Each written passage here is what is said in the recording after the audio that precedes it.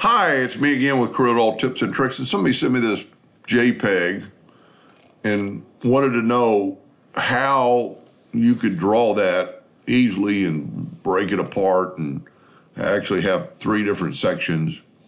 So we're just going to draw it. I don't know how big that is. I don't really care. I'm going to draw a circle. I'm going to make it 12 inches. And let's zoom in here now. And then because it's 12 inches, it'll divide by 3. So I'm going to take you could do a rectangle, but it's almost easier to use a 2-point line and then have it snap to the top. And then set your nudge factor on 4 inches. Nudge that down 4 inches, Control D and make a duplicate and nudge it down again. Now you have 3 equal parts. Now we take both these lines and we make it something thicker.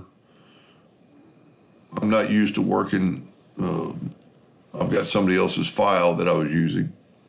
Now with both these lines still selected, go to Object and convert the outlines to objects. Now if we take all this, select it all and go back minus front, that's how quick and easy. Now these are still together. If you wanted them apart, let's set our nudge factor on like 15. Let's take our Smart Fill tool.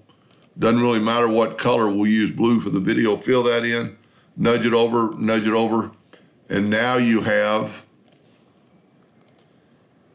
3 equal sections that are divided if that's what he was wanting.